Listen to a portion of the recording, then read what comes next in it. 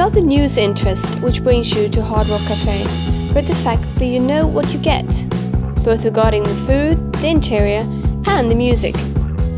Hard Rock Cafe Orlando is located in Universal CityWalk, in a massive building just in the middle of the entrances of both parks. That is Universal's Island of Adventure and Universal Studios, a great place to have dinner after the park closes.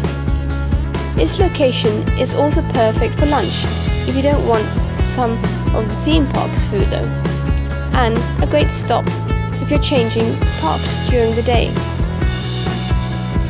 The restaurant is massive, spanning over 2 floors. It's in fact the largest Hard Rock Cafe in the world, and has, in addition to the restaurant, a concert venue for 3,000 people. The main feature point in the restaurant is the atrium with a huge circular bar and a pink Cadillac in the center.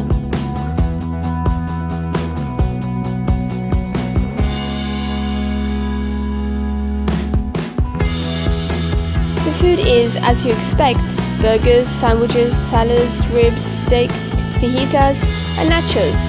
Nice food in generous portions.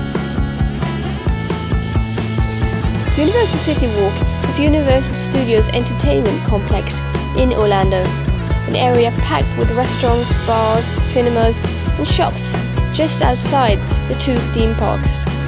To enter, you have to pass the security post at the entrance to the Universal area, which makes this a very safe area.